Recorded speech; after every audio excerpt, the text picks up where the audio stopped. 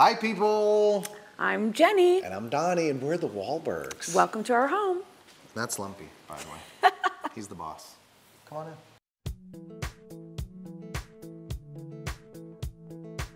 This is the piano room. This is where it all started. And by all, I mean the decor of the Wahlbergs. Mm-hmm.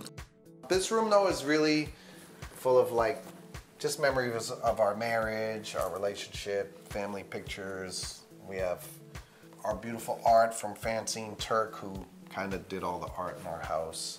Yes. And it also has a secret little side room that most people think is going to be some cool gothic sex dungeon or something, when in fact, it's actually Jenny's sewing room. That's right. Behind the leather doors is Jenny's workshop. Like a little elf.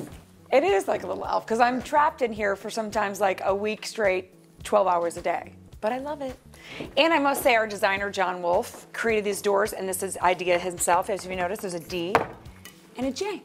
D and a J. That's, I mean, who would have thought? All right, now we're going to show you the kitchen. Okay, let's go. We have this beautiful table, an island where everyone goes, but most importantly, we have what every house full of teenager needs. Various cereals. We have all the cereals you need. We have Lucky Charms. You want to know why, though? Because we grew up without much money, and no cereal. Cereal in our house was a huge commodity. Yeah. This butcher block is actually well, it's a cuddle block. You see, we use it for cuddling and nuzzling and smooching and making a mess with various food products. But seriously, and I can't really take any credit. I could take a little bit of credit for the other rooms for buying some furniture pieces, but John Wolfe's design was the one that did all of this. I have to give him credit. Yeah, John's amazing. My office, which my lovely wife insisted that I have. You have to have an office if you're Donnie Wahlberg. Well, yeah. Behind the Louis Vuitton custom doors. This is something as a boy I always dreamed of. I didn't know it would be full of gold records and stuff, but I always wanted a Leave It to Beaver, Mr. Cleaver office.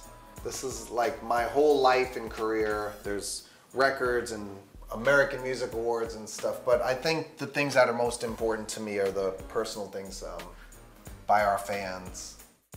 I like to keep the fan stuff in here because honestly, if it wasn't for them, I wouldn't be in this house. And my favorite thing probably in this room, besides my Celtics jersey from Jaylen Brown and my Mookie Betts personal autographed jersey, is my confetti. This piece of art was made by fans from my last tour. They each grabbed confetti, because I know I love confetti, and personalized notes to me on the confetti, and then put it in with a picture of me partying in the confetti. There is another thing that I have to show, and this is just for people. It is the New Kids on the Block cover of People.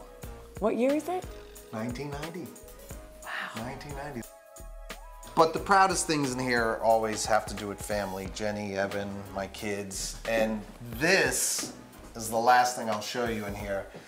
Probably my most proudest accomplishment in the music business, because it has to do with family. It's the Billboard #1 singles chart when Good Vibrations by Marky Mark and the Funky Bunch reached the top of the charts. Something that had to be on the wall, and it's the last thing I'm gonna show you. I'm really proud of you. Thank you. I got one more thing though, one more thing. That you're gonna share. That I'm gonna share. All right, great. Yes, and it's something that you'll like too, Donnie. I can't wait. Is it upstairs? It's Blondie's time. Ah. Here you go.